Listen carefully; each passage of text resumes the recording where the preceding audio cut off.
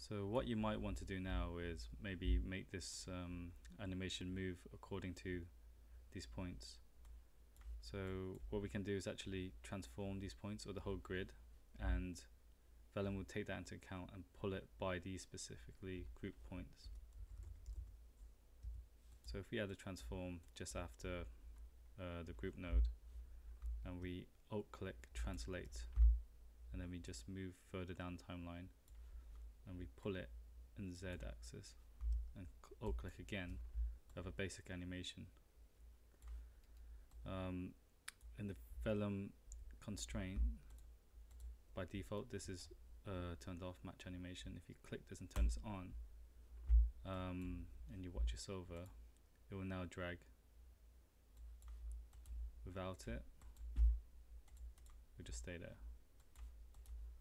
So go back again, click match animation, and now we have the cloth being pulled by the points.